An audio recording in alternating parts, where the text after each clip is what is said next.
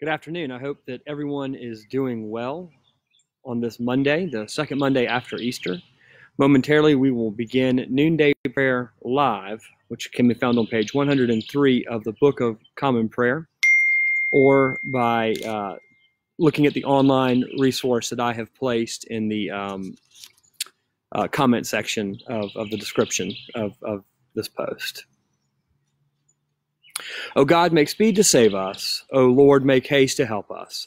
Glory to the Father, and to the Son, and to the Holy Spirit, as it was in the beginning, is now, and will be forever. Amen. Alleluia. Psalm appointed for today is Psalm 126.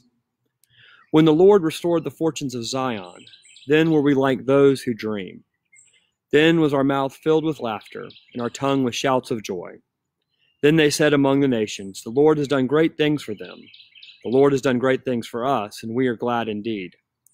Restore our fortunes, O Lord, like the watercourses of the Negev. Those who sowed with tears will reap with songs of joy. Those who go out weeping, carrying the seed, will come again with joy, shouldering their sheaves. Glory to the Father, and to the Son, and to the Holy Spirit, as it was in the beginning, is now, and will be forever. Amen. The scripture, a lesson appointed for the day, comes from Romans chapter 5. The love of God has been poured into our hearts through the Holy Spirit that has been given to us.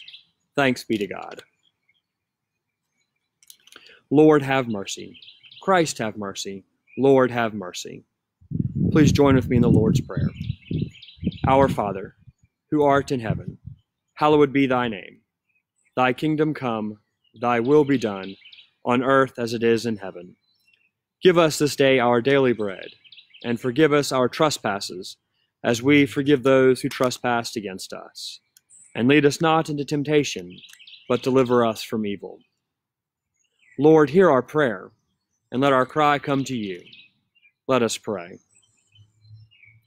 Heavenly Father, send your Holy Spirit into our hearts to direct and rule us according to your will, to comfort us in all our afflictions, to defend us from all error, and to lead us into all truth, through Jesus Christ our Lord. Amen. Heavenly Father, we continue to lift up in prayer our world, our nation, our community, and our church as we continue to deal with this pandemic of COVID-19/coronavirus.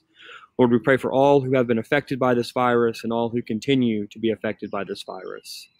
We pray for the thousands, Lord, who have passed due to this pandemic, Lord, and ask boldly for there to be a quick end to this. I invite your own prayers and petitions at this time.